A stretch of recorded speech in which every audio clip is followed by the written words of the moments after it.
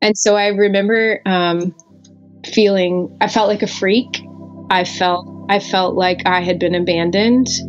And it was the first time I ever had this like bubble in my chest of literally feeling like I'm angry with God. Sometimes a story tells it all. Usually on this show, we find a theme, either from someone's specific story, or we pick one and find stories to match it. Today's episode is harder to nail down in terms of themes. There's some quirky church stories, some charismania, some suffering and abandonment, some starting over. And that's exactly what we like about it. Our guest today is our new friend, Jesse.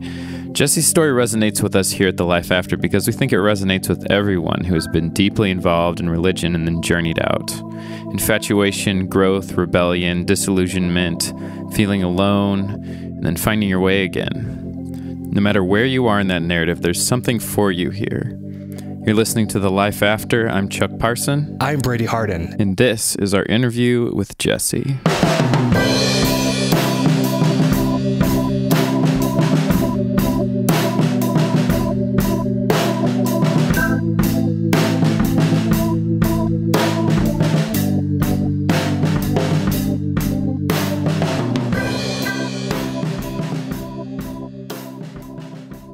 Welcome to Life After. This is Brady Harden, and I am here with Chuck Parson.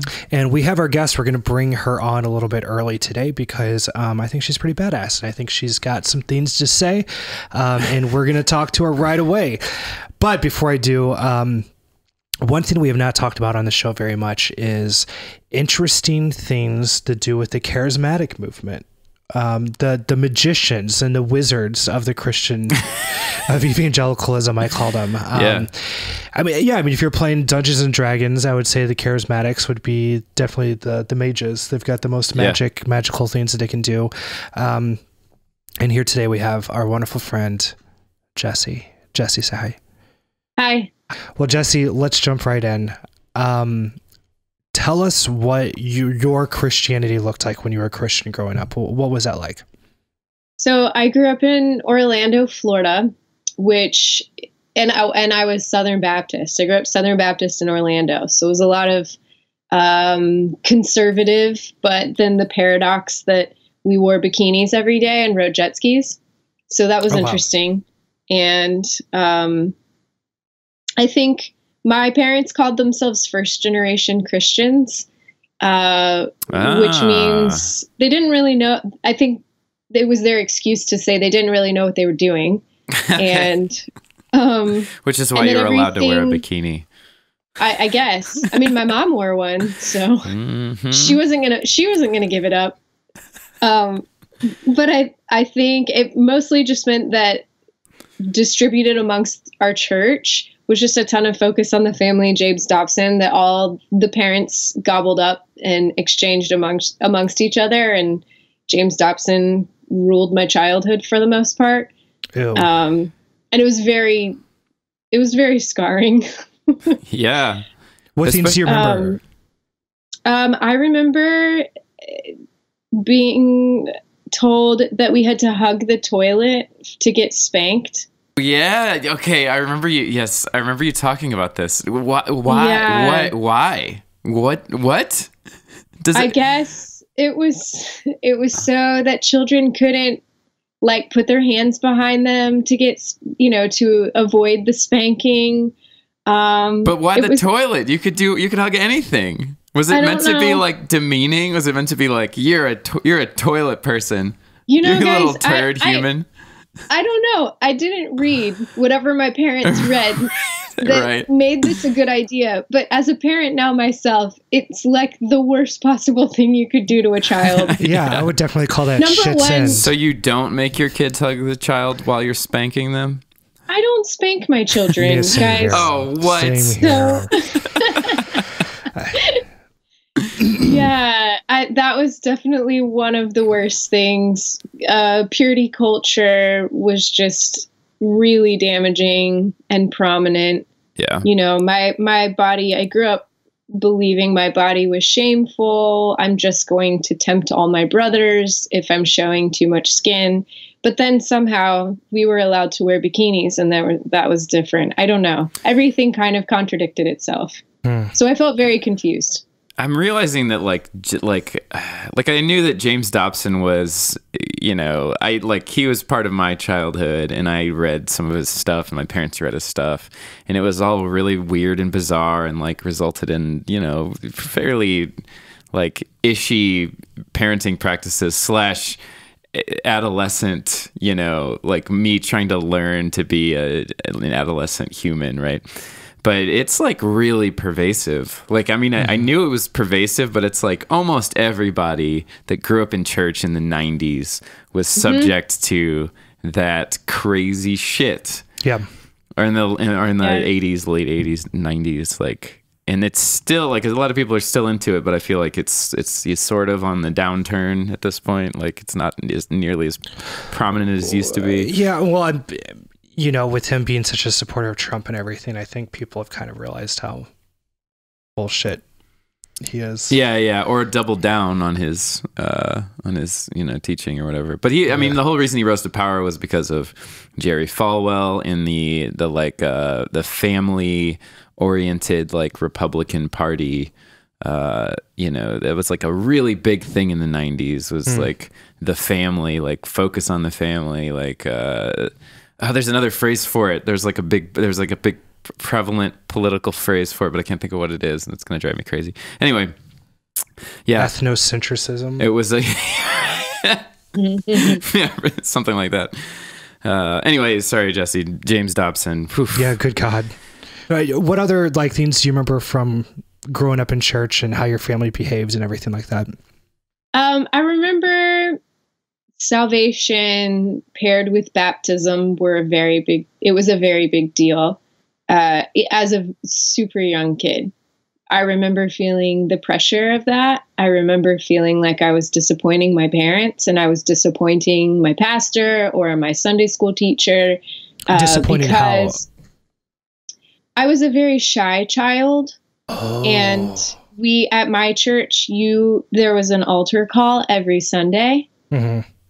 Every Sunday. Oh yeah, Southern Baptist, you have to. Yeah, you have to. Yeah, and the pastor, would stand, and it was obvious that he knew who needed to come forward, and so he would like stare you down. Oh my God! And I remember I went on a camping trip with my family. I was probably 5 or 6. And my mom sat me down on a log and, we prayed the prayer of repentance as a 5-year-old. I just repeated everything she said. But it felt very led by her. It wasn't like I was very inquisitive, because all it meant to me was I'm going to have to walk down the aisle and everyone's going to stare at me. I don't want to do that. I don't want everyone staring at me. No matter what this means, heaven or hell, I am not walking down that aisle. I'm too shy. This isn't my thing. But I remembered my parents like putting so much pressure on the whole concept, like of heaven and hell to a 5-year-old. And so I prayed the prayer with my mom on this camping trip. And then that following Sunday, it was expected. And I remember she dressed me real fancy. And I'm not like a fancy girl. I've never been a fancy girl. She would buy me these white socks that you fold over, and there's like this little lace tutu around your ankle. Your ankle had like a white lace tutu. Yeah, I had those. I know what you're talking about. Did you? Yeah. Well, even as a little girl, I would cut off the lace. Mom would have a fit. Yeah, she'd have a fit because she'd be like, I paid so much money for those. And I'd be like, I don't like the lace. Anyway, she put me in those socks, I remember. And I didn't have time to cut the lace off. And we're sitting in the church service and it's over and everyone's looking at me knowing, that Jessie had given her life to Jesus on a camping trip and that she needed to walk down the aisle and profess her faith publicly. That's so weird. Wow. That's so weird. Like, that's so don't you have something better? Can't you go watch football or something? Why need to watch this little girl like be terrified? Anyway, go on. Yeah, all eyes are on me, and I'm probably sweating like a pig, and Meanwhile, my dad's mom, my Granny Opal, gets up and walks down the aisle instead of me, and no one saw it coming. And she's like sobbing. And everyone's like turns their eyes and they're like, oh, and then and then everything shifted. And I was like, whew, thanks, Granny Opal. Right. Granny Opal. Took the heat off of me. No one saw it coming. But my mom said to me later, she was like, just because Granny Opal walked down the aisle today, you still have to do it next week. And I just remembered being like, man. And it just ruined your whole week. And you were five. Your whole little 5-year-old week. Thinking of like the pressure of a 5-year-old though, because my son, he's 5, and and how easy it is to make them believe literally anything. I mean, my son, he wasn't eating his chicken one day. He wasn't eating his chicken strips. So I changed my friend's contact information on the phone, and I had him call in with a voice, and Batman's picture popped up. And I'm like, hey, Hilo, Batman's on the phone for you. And my friend told him to eat his chicken. To this day, my son thinks that I'm personal friends with Batman. And he's 5.5. So I'm just thinking of like, how genuine do we really think that did we really think these conversion experiences of 5-year-olds were? Like, what sins were you repenting of, Jesse? Exactly. I don't know. And then after being Southern Baptist, there was the expectation that I was going to climb up in the baptismal with a man in a white gown in front of this crowd of people. When you wear it like that, it's really creepy. Exactly. Which I was like, no, that's a no. That's going to be a no. Uh-huh. I lived on a lake, and my grandfather was an Episcopal priest. And so he wore like a white collar and all of that. And I had a great relationship with him. We didn't go to the same denomination church, but I remember saying, understanding he was like a pastor in a way. And I told my parents, I was like, if I have to get dunked, I want it to be in the lake in my backyard by my grandfather, because I know him. And then, how are they going to say no to that? Well, they didn't, right. They didn't say no. We've got it on VHS, and we have the part at the beginning where I'm having a fit because I want to wear my bikini in the lake. and my mom's throwing an oversized white t-shirt on me before I go down into the lake. You cannot be baptized in a bikini. Jesse, your rebellion that continued on into college, right? Like that it only got worse after that. Oh, college. I made a mistake. I grew up in public school. Like I was very involved in my church, but I did go to public school, and feel grateful for that. Very grateful, actually, because I experienced I learned a lot about life, I think. And I look back on it in hindsight, and I'm grateful. My parents, really, they just didn't have money to send me to any kind of private Christian school. And I'm glad, I think it helped me be better socialized, honestly. But because of it, I decided, when I go to college, I'm going to go to a Christian college and, make up some time, because I went to public school my whole life. Like, I don't know, somehow in my 18-year-old brain, it was a great idea. Uh-huh. Like, I'm going to go to a Christian college. And of course, I'm going to undo all the sin that got in me from all that public school. Totally. All the making out on the church playground that happened in high school. I was at youth group. I just don't remember what they talked about.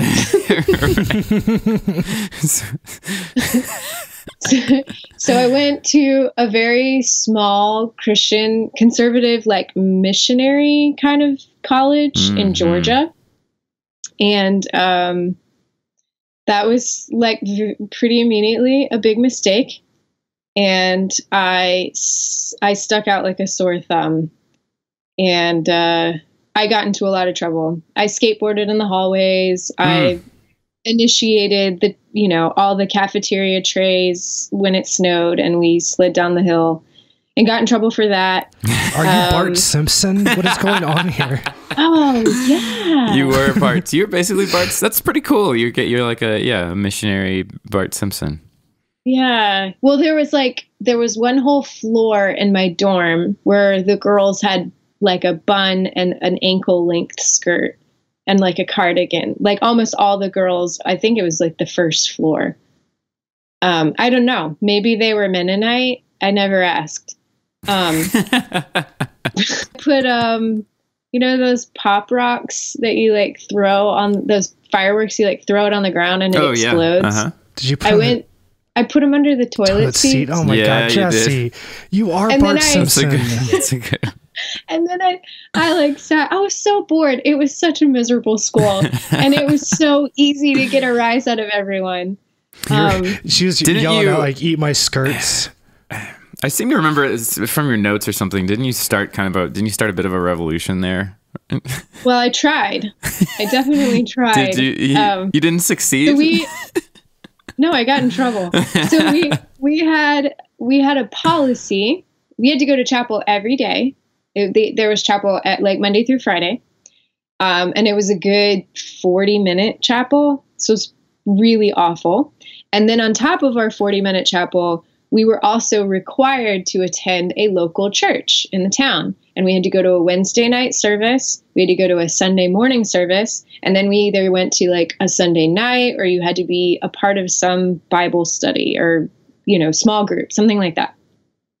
And what we would do is when we went to chapel every day at the school, we had like a sign in where you had to sign in, and they kept track on whether you were there or not. And, and you weren't paying anybody off to sign you in? We tried lots of methods. We really did. And because there were like 3 kids in the whole school with different, like crazy colored hair, which would have been me and then my 2 friends. Oh, yeah. They knew, if it's one of these 3 crazy kids in a band T-shirt and, Vans, don't let them sign each other in. Right. Also, like all they have to do is like stand on a chair and look around and be like, nope, they're not here. They're not here. Everybody's hair is normal. Right. Or in a bun. So anyway, sorry. Yeah. So we did try to, pretend like we were in chapel, but it was only effective maybe 1 or 2 times. So they started this policy where they said, they made some school announcement, and they were like, we're starting a new attendance policy where you have to go, 5 days a week to chapel and do your Wednesday night church, Sunday morning church, and then some type of small group. And you need to fill out a piece of paper and have your pastor or your small group leader sign it, saying that you're actually at these places that you are claiming to be attending. And if you don't attend X number a month, then we're going to charge you a fee. And then the money we make from your church attendance, or their lack of, we're going to use that money for summer mission trips. Whether you're the person going on the mission trip or not is irrelevant. Right. We're just going to take all your money from you 18-year-old college students. We're going to take your money and we're going to put it into missions. So being the proper punk rock that I was, I decided to make posters because I was like, oh, fuck that. Right. So I made these posters, and I cut out letters and stuff. So it almost looked like, a ransom note. Yeah, it did. But I thought it was cool. It sounds that's cool. like, I mean, yeah, that's like what was punk rock then, was ransom note style text. I mean, this was like 99. This was 99. That was the peak, God. that was the apex of punk rock being in like the mainstream, it's like Blink-182 and Sum 41. Five Iron like, Frenzy. Five Iron Frenzy. That's all I know. Anyway. Yeah. So I made these posters, and they were super cool, I thought. And they said, my church attendance is not a fundraiser, in so many words. And I hung them around school. Boys and girls were not allowed in the other gender's dorm. But of course, I had to hang up posters in the boys' dorm, I had to. So I ran through with a roll of Scotch tape and all my posters. Yes. Wait, did you skate through? Because I really hope that you skated through. Maybe I did. Let's imagine I did. Okay, good. You skated through. Flipping everybody off in spray paint. I'm totally Bart Simpson. Yeah. Yep. Never even considered that. Yeah. And then it only took like an hour before the dean called me into the office because who else would have done this? Only me. That is perfect. You were notorious. But I do think, you say, did you start a revolution? I do know that they changed the policy. Hey. Because he realized that. So you won. It was, yeah, I guess I did. You won. You might have gotten in trouble, but you won.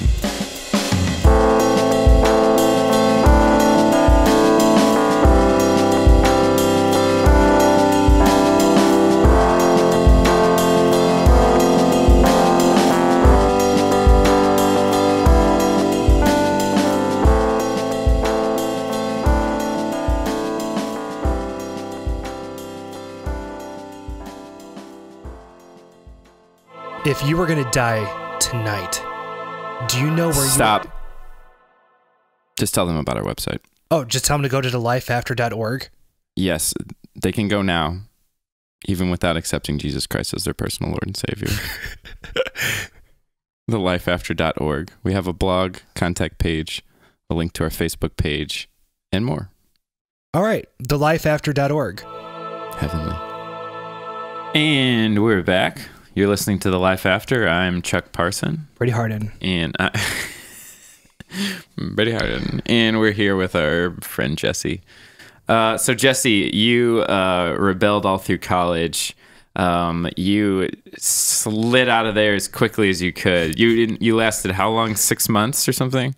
Yeah. Later, skaters. You made a really good decision for yourself there. I agree. I'm really curious about how you went from being a Southern Baptist to finding yourself knee deep in charismania, because that's a big move there. It is a big move. Why does anyone make big moves in Christianity? They think they're in love. Yep. I met someone and fell in love with him. He was very charismatic, grew up pretty charismatic. And while we're dating, he told me one day, he said, the Lord told me that we are supposed to go to this particular church. And I just remember being completely confused by that statement, the Lord told me, because that wasn't something I'd ever heard growing up. And he laughed and shrugged it off and was like, well, yeah, the Lord told me. And I still was like, I don't understand. You read this in the Bible? Right. That is the word. That is the word of God.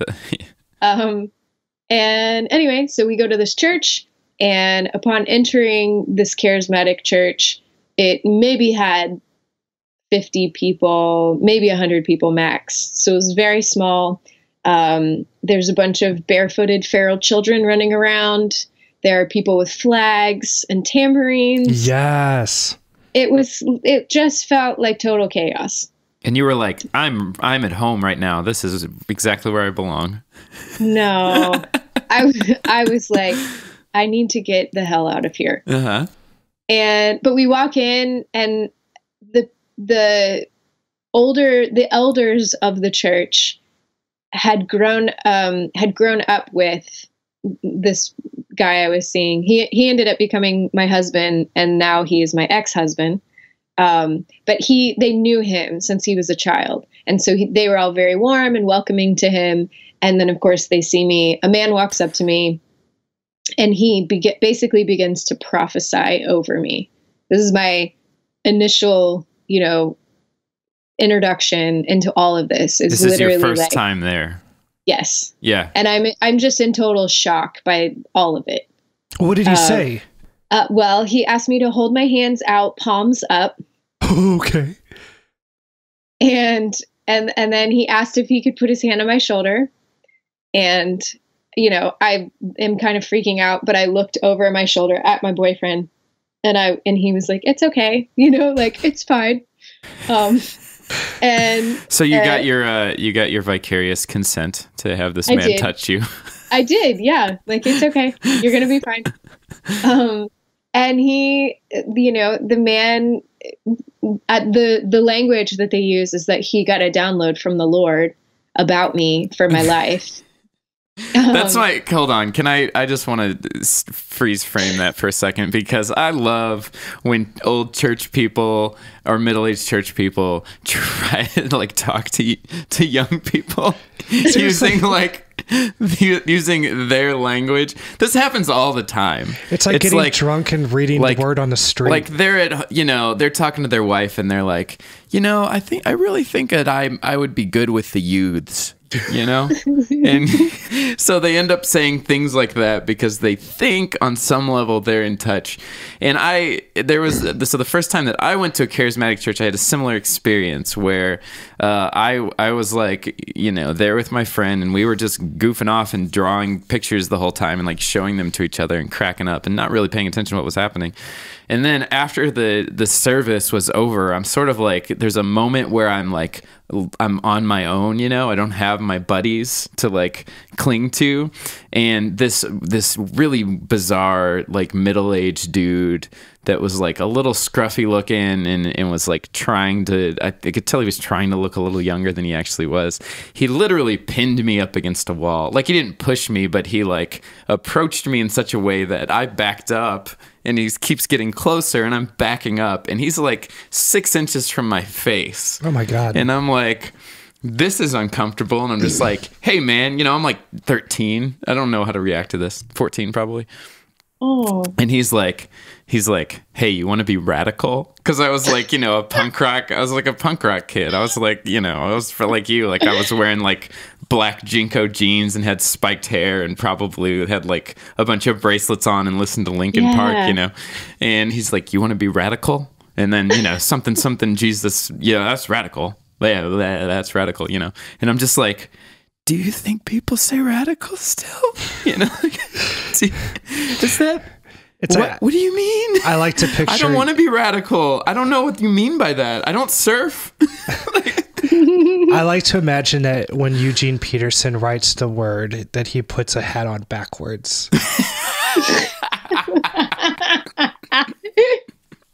And then he has like a Toby Mac poster that has a touchstone, and he just touches it.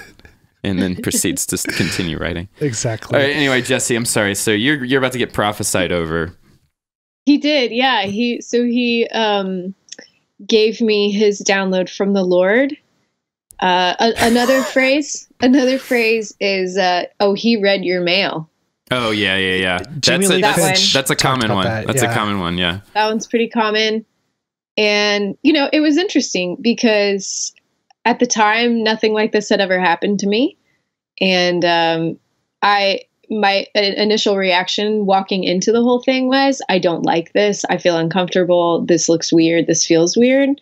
How could this be church? But he ended up saying some things. He called me a Narnian queen. He said, the Lord calls you a Narnian queen. Is that an insult? Like that? Like he called you the Ice Queen? No. Well, then he said, like Lucy. He called you Tilda Swinton? No. Not the Ice Queen. Okay. Okay. A Narnian queen. Yeah. Just a generic one. Lucy. Okay. Yeah. Except you didn't have to hit puberty twice.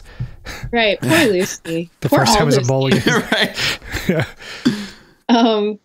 And then he said something. Oh, he said, the Lord calls you the mother of princes. Which, okay, I don't know what that means. Which is another way of saying queen, I think. Anyway. Yeah, it is just another way to say queen.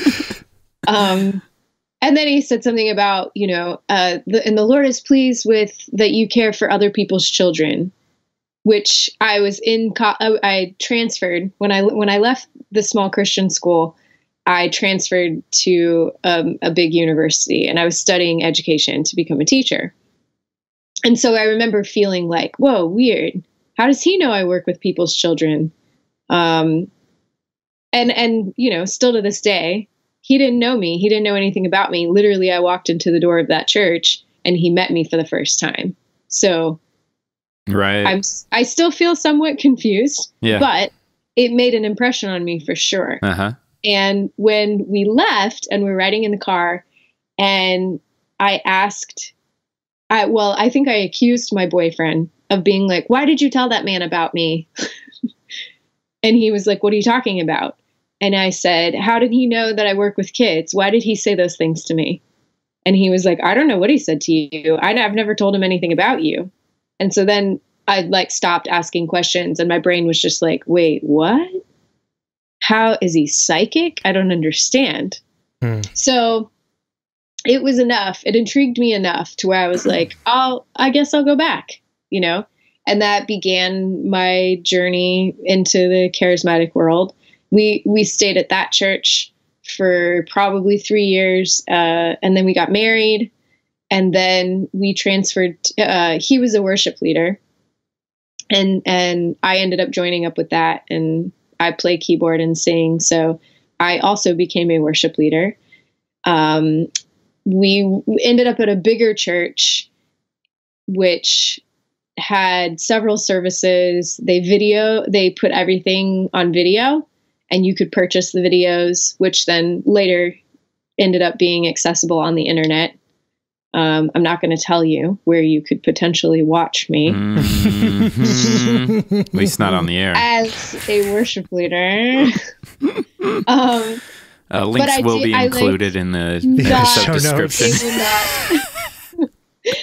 But I really dove into the dance, the interpretive dance. I did a lot of, which you had to be real careful because you can't show your midriff if you're on stage. Yeah, you got to tuck it in. We had to wear layers, right? And there had to be like the long layer, and then you could wear a shirt on top of like the long tank top. And then you had to duct tape a piece of fabric to your torso. Yeah, basically. Just couldn't show any of your skin. Belly button. I've stumbled. Yeah. And then we had that. So the bigger church that we were at for a long time, they had like prophetic booths. They did prophetic training and teaching. They had a full-blown ministry school that students from all over the world came to every 6 months or something like that. And it was cool. I met a lot of neat people. Everybody was on the same page, but it was a bubble. It was totally a bubble. And I had no idea what existed outside of that bubble, because I got so engrossed in it. And the teachings were so intense by the leadership at the church. Lots of teachings on favor and how if there's not a bunch of money in your bank account, or you're not being upgraded to first class on an airplane, you're not receiving favor. What? Yeah, nonsense. Okay. Yeah. So what? I mean, if you're a devoted member of that church that's like poor, what do you do with that? What do you do if you fly coach? Then you're not exercising your faith enough, and you need to repent, and you need to probably go up and get prayer and find out what's blocking. Like, there has to be some kind of blockage. Maybe it's a generational curse. Maybe it's your own sin. There were all the reasons. They always had reasons and answers for why you're not thriving. Oh, you're not thriving. You don't have, you don't make six figures, or you don't. So what I'm hearing is like a really powerful system for manipulation, where you have this pastor who apparently makes 6 digits, apparently, I guess, flies first class. Was that like a thing? Yeah. No, he has his own plane. He had his own plane. Oh shit! So he always flew first class. Okay, so he uses things that are convenient to him to show people that he's holier and more spiritual than them. So he would maintain his power position, and he also used things that were virtually unattainable for everybody else in the congregation, so that they would keep chasing a dangling carrot, basically.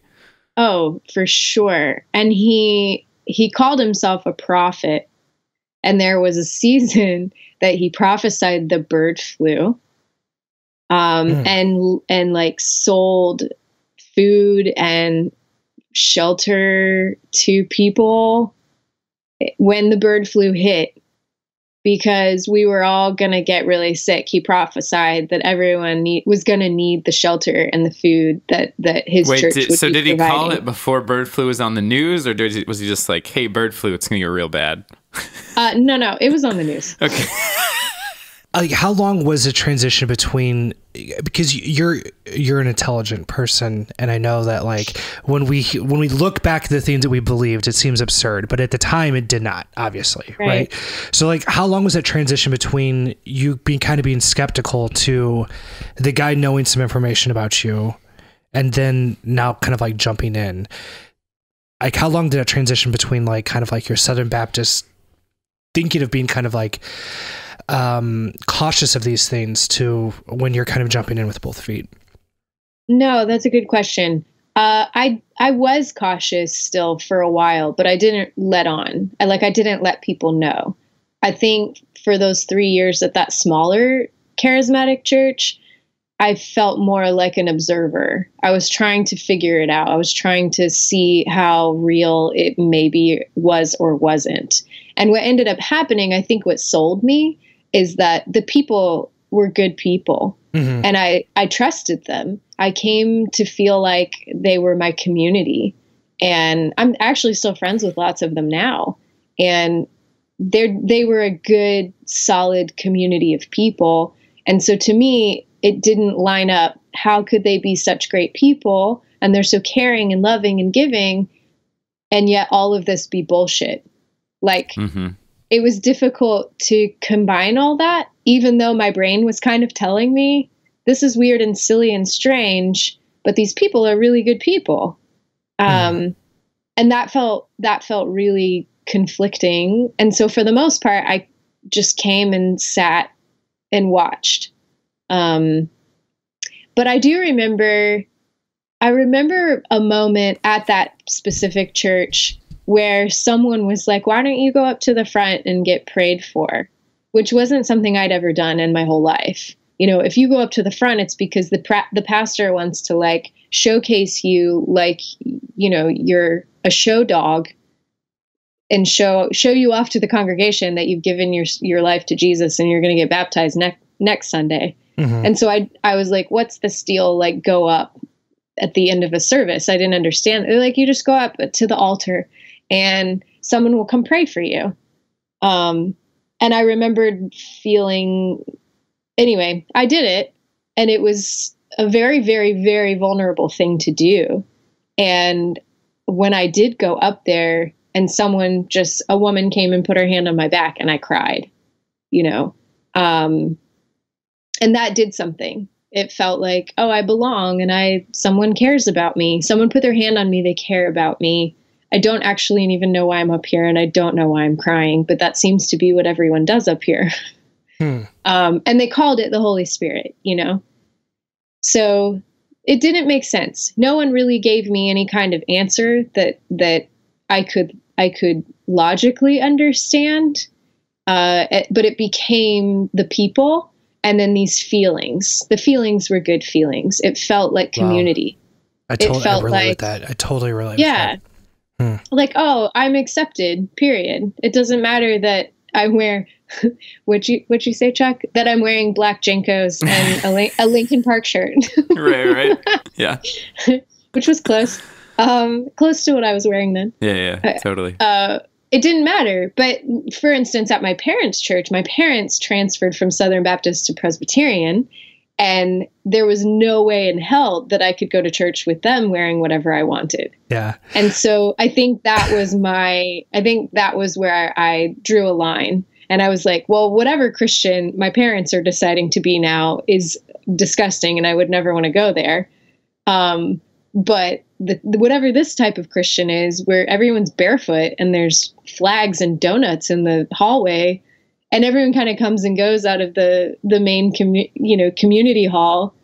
No one cares if you sit down. No one cares if you stay the whole time.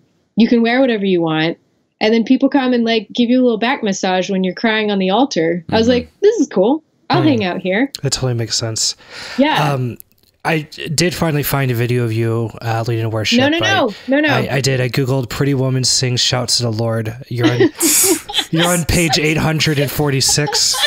That is not me. I do have a word that Chuck has a question for you. Trigger warning, shout to the Lord. But I have a word that Chuck has a question.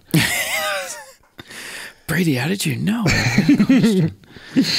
So my whole thing with, and this is like I feel like this is an ongoing debate within the post-Christian community. A lot of Christians that I know that went through the charismatic experience look back and they're like, dude, some stuff happened that I can't explain. I don't really know. Like, how did that guy know that you worked with kids? Was it a lucky guess? Was he really good at reading people?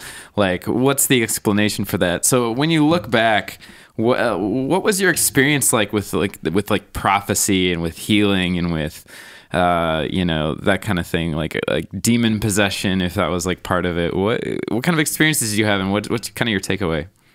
I mean, I know it's kind of a broad question, but I mean, I think with healing, I never saw anything, and there was a lot of prayer for healing. I never saw people actually get healed. Mm-hmm. And that was difficult because I knew a lot of people who would go to the healing conference with, a back that was broke and they needed surgery. But they were like, I'm going to go to the healing conference first before I go to get my back surgery. Right. And then they'd leave and their back was still fucked. So they had to go get their back surgery anyway. Yeah. But I think it was more than just, I'm going to go to the healing conference because I do have faith and I do believe, which is the premise, that's what they're telling you. You come here, you bring your faith, you bring your family, and you bring your family's faith that your back is going to get healed. And your back's going to get healed. And then when those people left and it wasn't, no one had any answers, or they would bullshit and be like, you just didn't have enough faith. And so then you kind of leave feeling shitty too.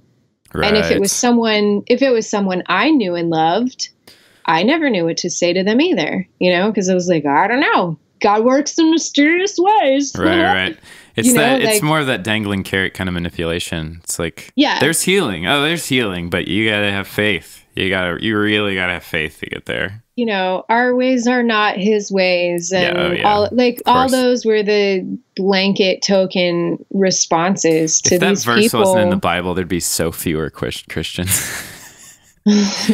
Our ways are not his ways, Yeah. So it's basically just saying, hey, in case nothing makes sense, I'm going to write this in here. It's like a catch-all bullshit answer. It is. It really is the catch-all response. Don't worry that your life looks just like other people's. So didn't you wind up on the prophecy team or something? Well, I wouldn't say I was on the prophecy team, but I did go through a little bit of training. What did that look like? What was that like? Because this is like a kind of a foreign world to me, and I wonder like what the inner workings sort of look like, Sure. I don't think it's unlike, so you're gonna meet with somebody, and they would say, you want to talk to this person and make them feel warm and welcome. And then you want to, if you can, hold their hands or put your hand on their shoulder or something like that. And then you focus all your energy, you close your eyes, focus all your energy on a prayer where you're asking the Lord, how do you, God, how do you feel about this person? What is it you want to say to them?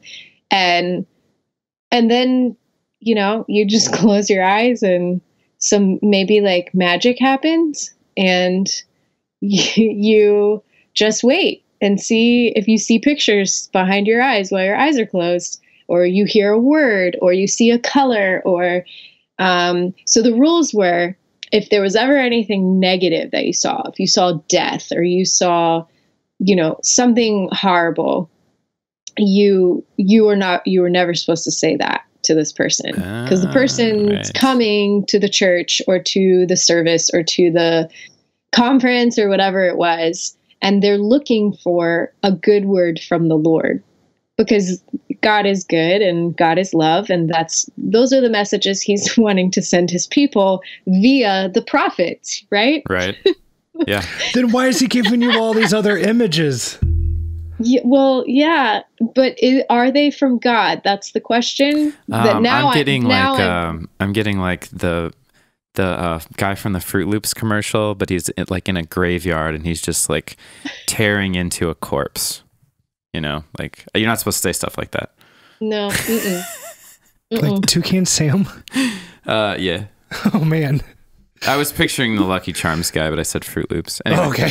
Gotcha. You just never know. You never knew what was going to happen. Sometimes people would get I'll say the first time that I ever went into a prophetic booth before my training or anything, I was wearing this vintage Batman belt to hold up my baggy pants. Mm-hmm. And the lady, was like, "What's your name? Have you ever had prophetic ministry before?" Told her my name was Jessie. No, I've never had prophetic ministry. So she's like, "Okay, can I hold your hands?" Close her eyes. And then she goes, "I just feel like the Lord is calling you like a superhero. Like you, I just feel like you're like Batman. Like the Lord sees you, that you're like Batman." And Batman didn't have in and of himself any of his own superhero powers. Everything was about his tools. It was all about his gear. And she's like, and I'm at this point. That's pretty good, to be honest. It's pretty good improvisation. I'm like, no, this really happened to me. Oh, no, I mean, on her part, right? For her. Yeah, like, okay. Mm-hmm. Well, she was trained. She was trained. She was. So, she's like racking her brain. Time, sorry, go ahead. But I like have one eye open, like, is this lady for real? I'm wearing a Batman belt. Like, I can't believe that this is what she's going to go for, This is such a joke. But that's basically how they would train everybody. That's how they trained people, was like, if you don't really get anything from the Lord, you try to say something really nice. So if, for instance, you didn't get a download from the Lord, you didn't, God didn't show you somebody's mail, you had to try to say something nice. Like, the Lord loves you. He sees you. You belong, right. All those things. You're chosen, you're called. The next season of your life is going to be a beautiful harvest. Sure. Like all of that. So it could be like, it's just, you're literally just making up nice things. Like there's no ground to it at that point. Like if you don't have a word from the Lord, that is, right? Sure. Yeah. You find scripture. Sure. You find some type of positive scripture that His ways are higher than your ways. Yeah. We need to take another break. I would love to talk about charismatic bullshit all day, but we gotta move forward. All right.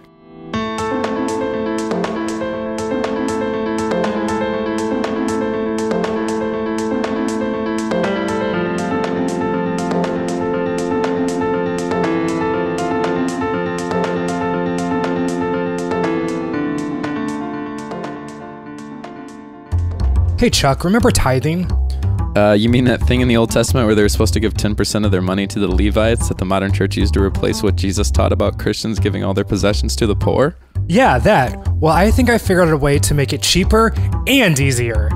How's that? Patreon. It's an online crowdfunding tool where people can support the art they like by automatically donating monthly amounts of money. Do we have one for the life after? We do. You can go to patreon.com/thelifeafter, or there's a link from our website, thelifeafter.org, under the website menu. I'll chuck it out. I'm not saying that. You have to say chuck it out.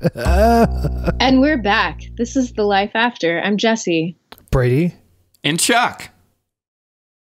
That was much better. You're right. That was better. I like that. So Jesse, let's get into your deconstruction and what led up to that. Right. It's sort of, would it be fair to say it spans several years, right? So there's no like one particular event, but there were sort of like, I feel like there were three sort of major like life events that were kind of traumatic that led up to that. Along with like a general sort of like disillusionment with the language and the culture and everything. Yeah, definitely. I was really, I was a part of the leadership of this. So when I got pregnant with my son, he's 9 now, and my pregnancy went fine, and it wasn't until he was late, and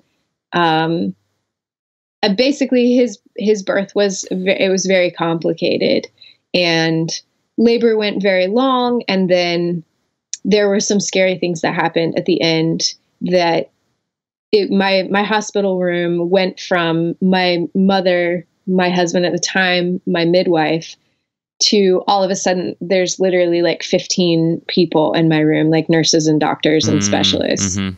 And when you look up from your birthing position and you look around the room, you're like, something's wrong. Mm-hmm. Even though no one's really telling me how bad it was or could have been. Right. They're just like, focus, you're doing great, but they put oxygen on me. Oh yeah. But I knew it was scary. So when my son was born, he wasn't breathing. He had to be resuscitated. But he came to and he was okay. And for me, I ended up having a pretty bad tear and needing surgery. It was like a 4-hour surgery immediately after birth. And then maybe 24 hours later, my nurse asks me she's like, hey, let's take your catheter out, get you in the shower. And I laughed at her, and she's like, what? And I was like, I can't feel my toes. Like, I can't move my legs at all. And she said, what do you mean? And I was like, I can't. She was like, here, wiggle your toes. And I couldn't. Mm. And so we basically discovered I was paralyzed from the waist down. Mm. And, they called in the neurologist, they called in the anesthesiologist, they called everybody in that they could call in, and no one could figure out what happened or what was wrong with me. So they didn't know if it was like permanent nerve damage, that my nerves had been severed, or if my nerves were just damaged. And there's no, CAT scan that can tell you if your nerves have been severed or if they're damaged. They just said over time, you'll get better or you won't. Mm-hmm. I was released from the hospital against medical advice, but ended up having to leave early because I didn't have health insurance and couldn't afford to stay longer than, I guess I was there for maybe 4 or 5 days. But I went home in a wheelchair.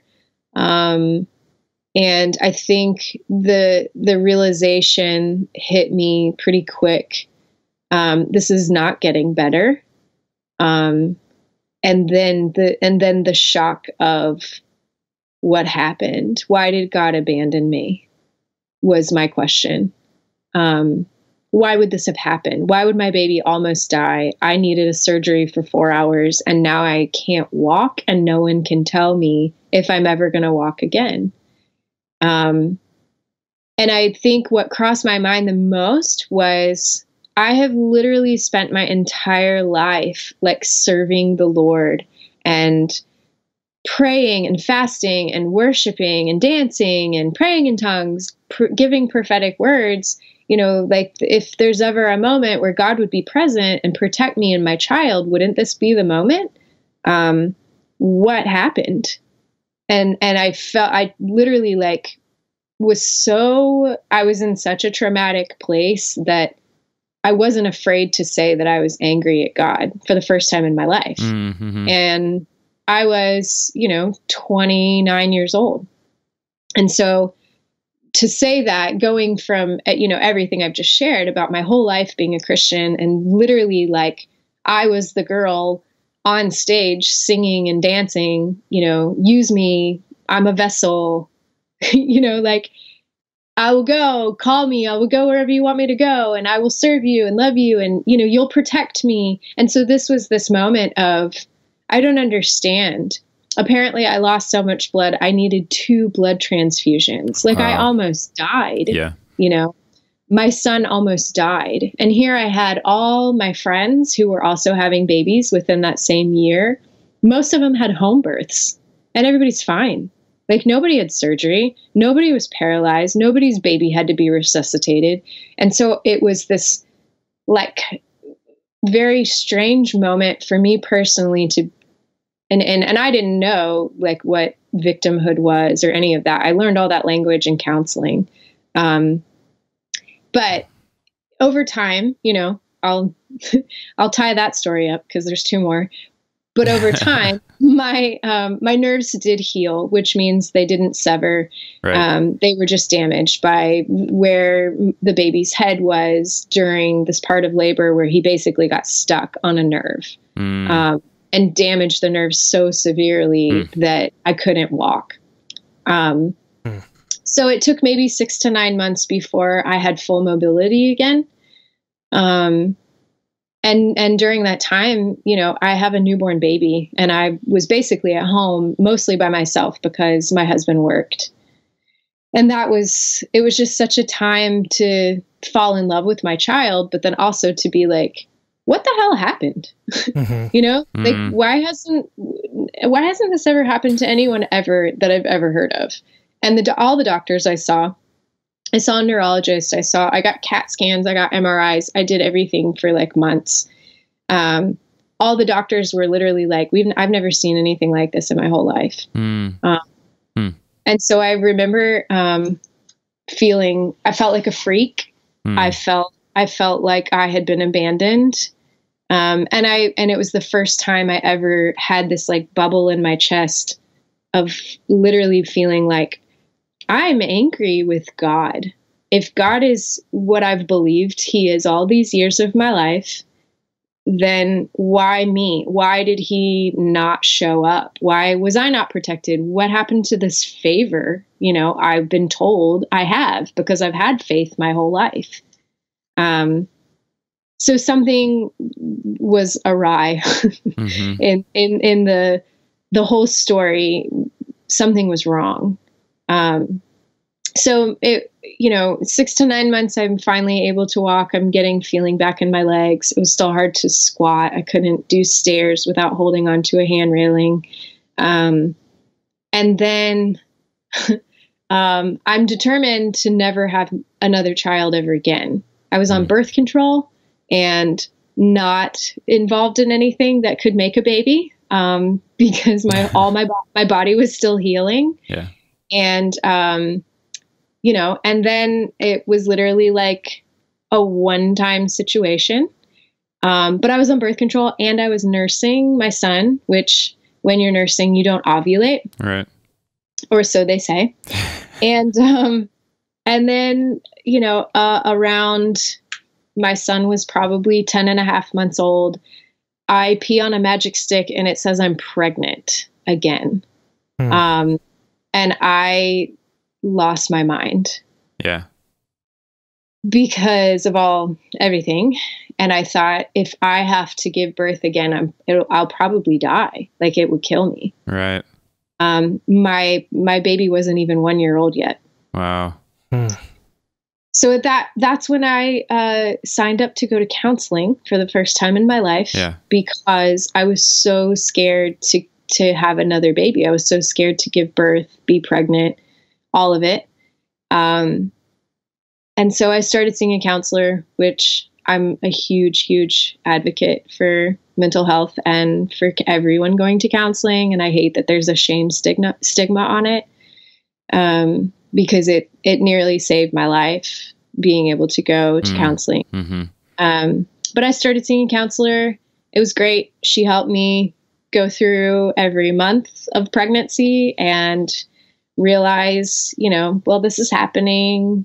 There are ways to avoid the type of birth you had before, namely a C-section is what you need to schedule so that this type of thing does not ever happen to you again. And so I was preparing myself, and I was probably in my second trimester. I go to find out that, what the baby is going to be, a boy or a girl. And it's that exciting reveal moment. And so my mom came, and, the ultrasound technician, she took a long time. And I felt a little bit like either this lady's just kind of a bitch because she's not really talking to us, or something's wrong. Because it felt weird. It didn't feel like, oh, there's this, there's that. Oh, isn't that cute? Look how cute your baby is. Oh, it's a girl. Okay, you get to leave. Like, it felt like it was just taking forever, and it didn't feel light at all. Because it wasn't. So she did tell us it was a girl. We were really excited. My first baby's a boy.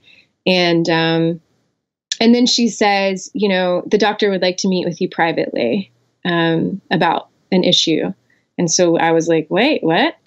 Doctor sits me down. She says, what you want to see in an ultrasound for your baby at this age is like a cross symbol in their heart that represents the development of the 4 chambers of the heart. And she said, we tried every angle and we did not see 4 chambers in your baby's heart. And so the room goes black for me. My head is spinning, and I'm like, I don't know what this means. And she basically says, I've scheduled you an appointment first thing tomorrow morning with a specialist to get another ultrasound, a 3D ultrasound with color, a real fancy thing. And you need to go because there's something wrong with your baby's heart. No one expects to be told there's something wrong with your baby. And then in light of everything I'd already gone through with my first pregnancy, birth, and all like the aftermath of that, I go to the appointment, sure enough, end up meeting with a cardiologist after that. They give me a diagnosis, and I have to continue. Well, they asked me if I would like to terminate the pregnancy at that appointment. And I think I passed out on the table.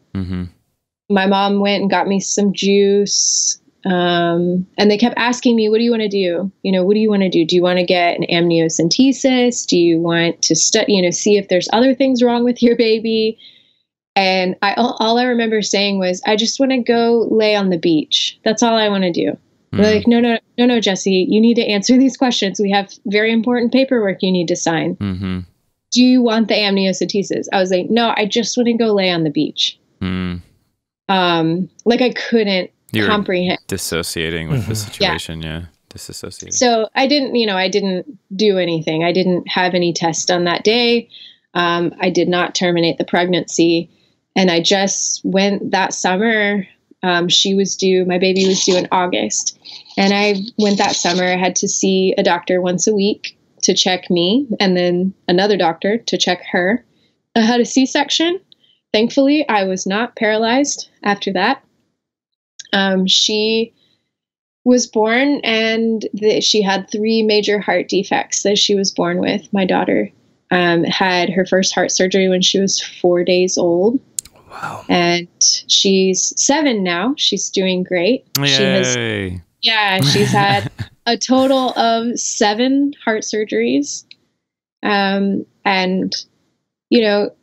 she essentially functions on a quarter of a heart.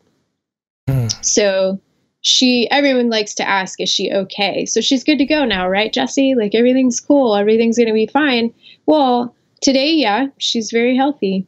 And we took a walk. We took our dog Pickle for a walk, and we played Minecraft together. And so, she's good today. I don't know what could happen tomorrow. And there have been unexpected things that have happened. So, throughout that journey with her and her life, literally like all the rest that was maybe left, if I had anything left after my son's birth, my belief, my faith, do I believe God is a good God? Do I believe God healed my daughter? No. There were people who said, hey, can we come to the hospital and pray during her surgeries? And I remembered saying, sure, but I don't want to see you. And I don't want anything to do with your prayer. Like, you can go to a different floor and pray somewhere else, if that's what you want to do. But this is my real life. And I can't bank on God making this okay. Like, I embraced my daughter's surgeon.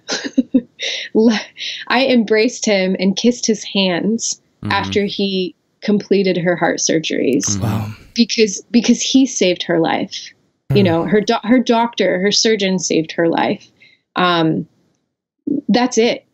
It was him. And everybody on the team. And then all the care after all her surgeries and the medication. And, you know, I don't feel like, you know, God really had anything to do. Because if God had something to do with my daughter getting well, then wouldn't God have had something to do with her not being formed correctly in my womb? You know, like it's both. It would have to be both. Right. If God gets the credit for healing some kids, but not healing others, well, then who do you blame for my daughter being born with the heart defects in the first place? You know, or the girl who calls me and says, did you know that I had a heart baby and she didn't survive her first surgery? And then of course I want to go, well, why did your baby die and mine lived? Like, why? What kind of God would say, sure, Jesse's baby gets to live, but not hers? You know, her baby dies and now she's got a tattoo to remember her baby. What makes that okay? And I think that like every denomination has a very specific answer to that. I mean, when I was Southern Baptist, we would say, you know, God does things in mysterious ways but when I was like more like Reformed, it'd be like, well, he does it for his own glory, or, you know, we don't know what things he's going to teach. Really, none of those are answers at all. They're just, they're just, you know, depending on what you put the most emphasis on in the Bible, whether it's Christ-centric or people-centric or whatever, that's going to determine your answer. But what was the last step then for you then? So the last was, it's probably the most difficult because as my interview with you guys is a bit of a coming out for me, a lot, like this isn't a public thing that I've shared. It was about 2 years ago. Actually, it'll be 3 years in May. My dad, who has been my rock my whole life, a strong Christian man, a leader in his church, has carried my family, you know, bears the title of our spiritual head of our family. My dad attempted suicide in May 2015. And no matter how the story is told, you know, I've been in therapy for a long time. We have our narrative memory, which is, it's the easy story to tell that we've told a couple times and it doesn't puncture the gross swamp of darkness and shit. So I can say my narrative memory of the event, you know, but it changed me forever. I'll never be the same person again. And I'm still working through what it did to me and how difficult it was. And for my whole family, really. But it was, I mean, it's important to mention on this show because it was very twisted religiously, his reasons. So my brother and I intervened and we were able to, I mean, it was minutes. You know, we responded to some weird text messages he sent us. And had we not responded, had we not followed through, called each other, called a friend, ended up driving to his house, you know, he'd probably be gone. And that's really scary to think about. I don't know what type of relationship everyone else has with their parents, but sometimes your dad sends you a weird text message and you don't respond for a day because you're like, oh, Dad. Yeah. Oh, Dad, that's weird. Yeah. Why'd you do that? You know, what does he mean? What does he want? I don't know. I'm at a concert, which I was that night. I was at a concert.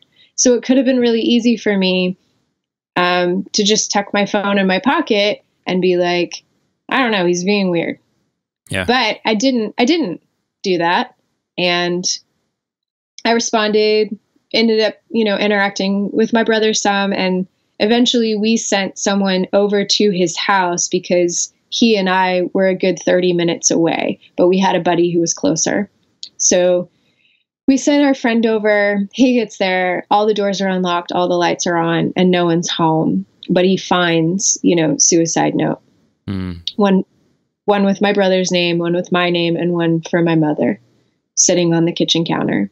So he tears into the envelope with my brother's name just to confirm that this is what he thinks it is, reads it, calls my brother calls me. And of course, we're like, it was the most shocking thing to hear, because if you know my dad, he's bubbly, he's social, he loves to be the center of attention. He doesn't know a stranger. He loves God. He loves Jesus. He will pray for you. He will give you the shirt off his back. You know, he's just, you wouldn't think that he was the type of person who would be capable of this. So I don't know what to do. I'm panicking, and I'm driving to his house, and I'm able to, he answers the phone. I call him on my cell phone, and he picks up. And I think this is the part that made it so difficult. This is the part where I'm just like, I can't go back to religion, you know, after this moment in my life. He is telling me like, I'm asking where he is, you know, Dad, where are you? I'm driving to where you are. Let's get dinner. I'm trying to fake him out. And he begins to talk about how he's just ready to go to heaven. He's waited a long time. My dad's he's always been really active in sports. So he's got a knee replacement, shoulder replacement, and a hip replacement. And so he's just talking about how his body's deteriorating. He's ready for his new body. You know, I'm ready for my new body. I don't want to continue to get old, and I don't want to be a burden to my family. And it's just my time. Like, I'm ready to see Jesus. Like, I'm ready for my mansion, and everything's going to be fine. You're all going to be fine. Don't worry about me. I love you very much. And, but I'm literally panicking on the phone, begging my father not to take his life, for a good 20-minute drive, just begging. And then he hung up on me. So, Dad is alive. The police were able to track his phone, and they found him. But it could have been minutes, and, nobody knows.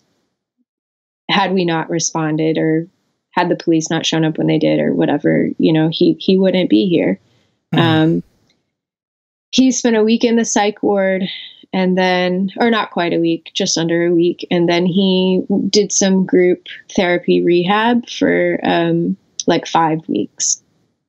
He was diagnosed bipolar type 2, which is more manic than depressive.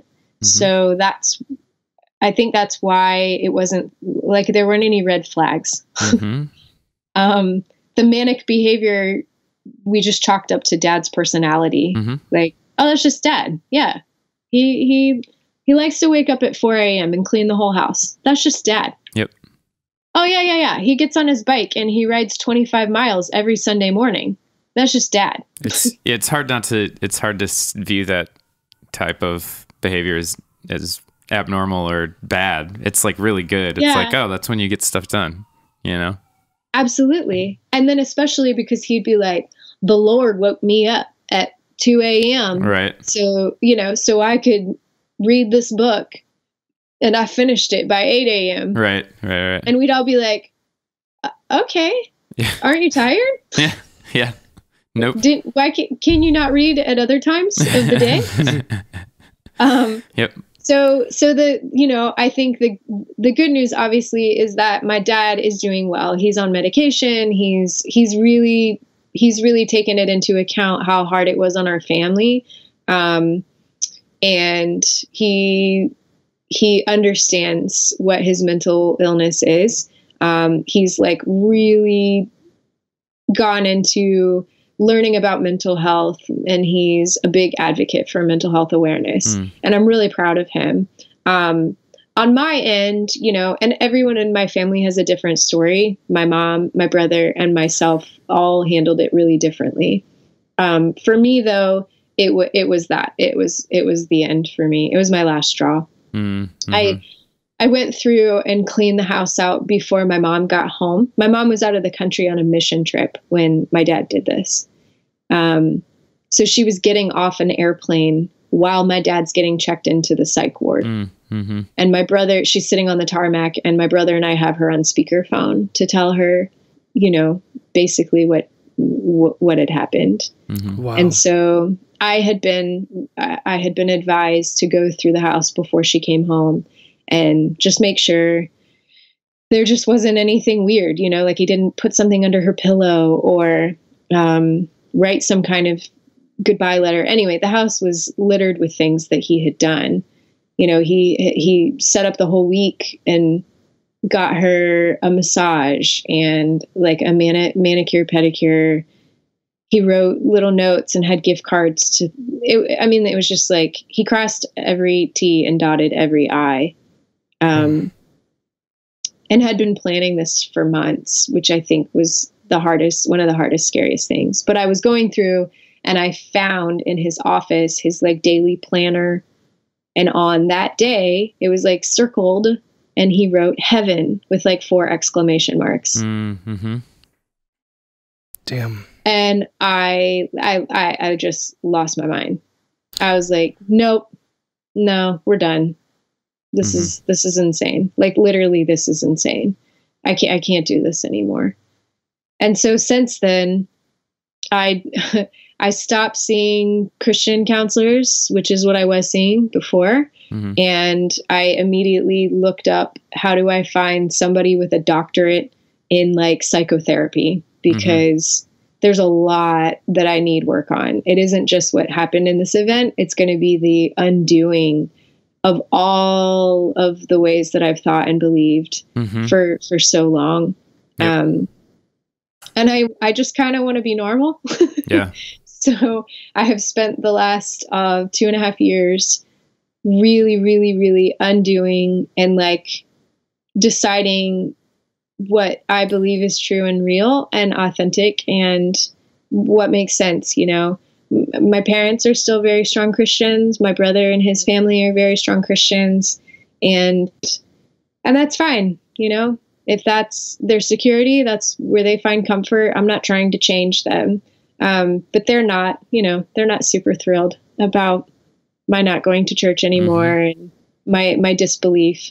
And so it was hard. And it's hard too, because there's a stigma on the mental health. So people who did know what happened with my dad, nobody brought me a casserole. No, people didn't bring my parents casseroles. Mm-hmm. It was like somehow he brought it upon himself, or I don't know. It's just different. It was handled in a different way. Yeah. Yeah. But if someone in your church you find out gets diagnosed with cancer, everyone signs up to bring them a casserole. Mm-hmm. But if someone in your church gets diagnosed with bipolar type 2, your phone stops ringing. No one's calling you. No one's asking how they can help. And that was my situation too. It was like, even the people in my life who were still somewhat Christian, who still claim Jesus, and maybe they don't go to church, but they still believe in salvation. They still believe in heaven and being kind and good. Nobody showed up. Nobody called me. No one called to ask how I was doing. And so it was like the most telling for me to feel. I felt a lot of shame when I got divorced too. Mm-hmm. I felt like the Christian community they all said, oh, we just don't know what to say. We don't know how to be there. You know, we don't know what to do because you guys were leaders in the church together. So we just don't know. Nobody knows what to do, Jesse. Sorry. But meanwhile, he was still very accepted in church. And so this to me felt like, well, it's all just happening again. You know, like, wait, I thought Christians were supposed to love you, especially in a crisis. And now you're proving over again how you can't and won't and aren't going to provide any type of support or community for me whatsoever. And the plus side of all that is, like, I'm very glad that your dad's okay, and obviously your kids. It's huge. We do only have like a few more minutes left, but you have found that community now. Yes. And can you give us like a 2-minute description of what you're doing now and kind of what your group is that you've been able to create in this new community? Yes. So via the Life After, you all inspired me to realize that there were people out there like me, similar to me, or on the same trajectory as me. And I thought, oh my gosh, I wonder if I could find these people in my own city. And I did via social media. I, sent out a red flare in the form of breakfast on a Sunday morning, and I called it Breakfast Church. Yeah. And people responded, and they actually showed up at my house. And so I was like, I maybe have 5 eggs and a box of Bisquick. But do you want to bring something? And I have coffee. Right. And it was amazing because there were these people who I didn't even know, a lot of people I didn't even know, and they had very similar stories there. So our group is pretty formed now. We've been meeting since October, and 5 of us are divorced, if that's telling at all. Right. There are 3 single moms. All right. And then, every Sunday's different, and we couldn't get enough of each other. So we started to also meet on Wednesdays and call it midweek. All right. Where we usually do spaghetti dinner. Just to be clear, so you guys open with prayer, and then you have a reading, and then you have some worship time. Is that pretty? So it's what you might call very blasphemous, and there is so much satire. Right. Our staunch atheist, he does actually open saying that he has some unspokens he would like prayer for. Shit. I have an unspoken. So the common theme is we're just human beings trying to be human beings together, and we like to eat breakfast. And none of us go to any type of organized religion for the most part. There are 2 people who still every now and then visit an Episcopal church, and but yet everyone is on a different place. We're all in various places because of our different life circumstances, but there's full acceptance and acknowledgement and love, and we get in great arguments. It's kind of beautiful that we're eating bacon and having mimosas, and we're arguing about the concept of free will. So the bacon is the body, and the mimosa is the blood. Is that? It's communion. That is our communion. And I'm also really proud of you for finally fulfilling the requirements of your college of going to church on Sunday and midweek. I'm finally doing it. You need to call them. They really need to reimburse you for that. Yeah. I've been cutting them a check every month. I want to thank you so much for telling us your stories.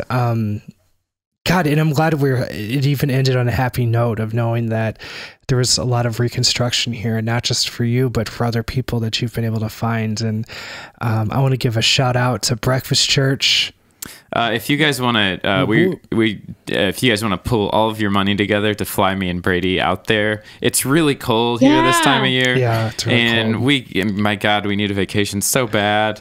And we just, we've been in the market for a church. No, I know how she works. The Lord told me that you all were going to pay for us to go there in first class. I think it was first class because he does favor us quite a bit. Yeah. Jesse, before we go, can you prophesy over me and Brady real quick? Yeah, please. Can you use your training? Man. Just close your eyes. Oh no, she does a voice. I have to hold your hands. Okay, I'm putting them up to the Skype screen. So I just see I'm just seeing some red shoes. I just see some red shoes that I feel like the Lord is saying you're looking for your journey home. You just need to get home. Wait, this is Wizard of Oz. What the fuck? Hold on. On sale. They're on sale. Are the shoes on sale? Chuck's feeling it. Am I reading your mail? Oh, this is my mail, honey. Chuck is feeling it. And you've been caught up in a cyclone, but Jesus. The house is going to land on the Wicked Witch in your life. And I'm still seeing them red shoes, honey. The red shoes. You're wearing them. I see you wearing these red shoes. I know it. Don't you know it? They're your red shoes, and they're going to take you places. Something about dancing and. And then Brady. Oh, that was his? Okay. I'm just feeling for you, Brady, like I see an eagle.